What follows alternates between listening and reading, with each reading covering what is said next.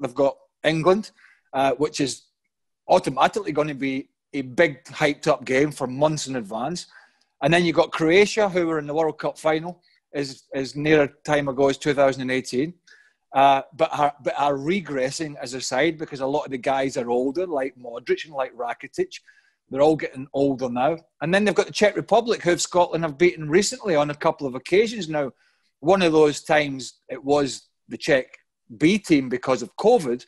But Scotland know that they can beat the Czech Republic. There's no doubt about that. And then it's just how they handle the other games. But just to be there, Kirsteen, just to be there on the biggest stage for this generation, because there's 20 years of players have missed out. They've been on the beach. They've been in the flip-flops, putting on the factor 50 when all these players are turning out in South Africa and Poland and Ukraine and the World Cup in Brazil. The Scotland boys have been on holiday.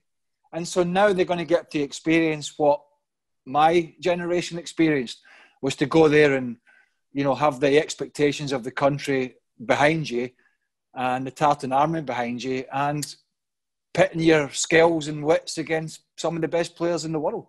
You were part of the last major tournament, Craig. Surely this win has brought it all flooding back, brought those memories back. Most of us that played in these tournaments, and I'm sure almost all the lads are the same, we all still look back. We look back with great fondness, and being at the hotel for 3 or 4 weeks and preparing for the World Cup in America. We came over here to where I'm working and living now in the United States, and we prepared over here for the tournament. So it's not just about the tournament. It's about the selection of the squad, and some boys will be disappointed to be left out because, you know, when we went to France in '98, we left out a few players, but Ali McCoist and Stuart McCall were left out. You know, 2 Rangers legends. I mean, you wouldn't hear of that now because of where Scotland are in terms of their squad depth. But there's going to be some disappointed boys. But then it's the whole build-up. It's the pressure. It's the camaraderie. And in 20 years' time, these guys will remember that. Stevie Clarke's an old teammate of mine. I messaged him this morning to give him my congratulations. I got a short message back after he debated sending me a text to America because I think he was worried about the cost because he's a tight sod. But he got back to me. He says, "Thanks, Craig." And I just said, "Well done, mate.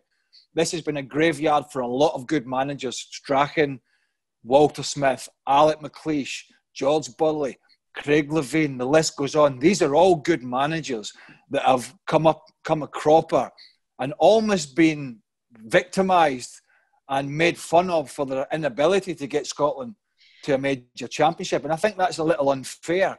But Stevie has managed to gel this group together and, you know, managed to find a way getting Robertson and Tierney on the field at the same time, because that's really important because they're 2 of our best players. And I just wanted to send him a message to say what a great job he's done. And nobody can, no matter how Scotland do, Kirsteen, at the Euros, nobody can take away the fact that since Craig Brown in '98, Stevie Clarke is the first manager to take Scotland back to a major championship. That never comes off your resume. I wished I was playing again. I wished I was getting on that plane to go to the Euros. I wished I was waiting on that phone call from the manager to tell me I'm in the squad.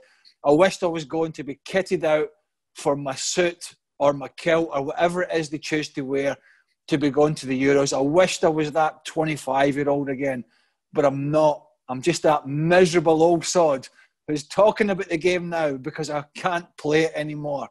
And I'm jealous. I'm jealous that I'm not going to be part of that, but I'll be part of it as a broadcaster. And hopefully when I get there, I'll be saying good things about Scotland and nice things about Clarke. And if they let me down, I'll be giving them stick. And he knows that. No Scotland, no party. That's all I'm saying.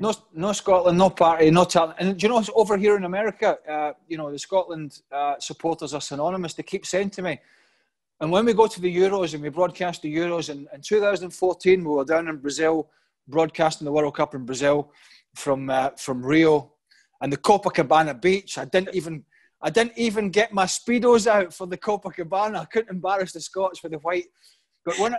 But my Paris they fought. My American colleagues always say to me, it's not the same at these major tournaments without the Tartan Army. It's just not the same. The fans are synonymous with major tournaments. with the attire and the kilt and their behaviour.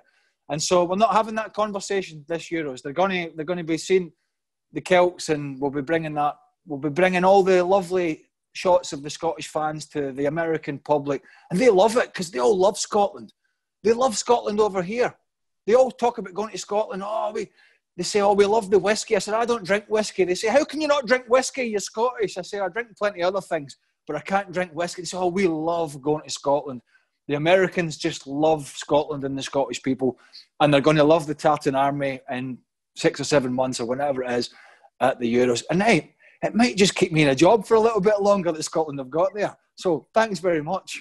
You're very hard on yourself, Craig. Thank you so much for sharing your insights with us, and really look forward to catching up with you again very, very soon.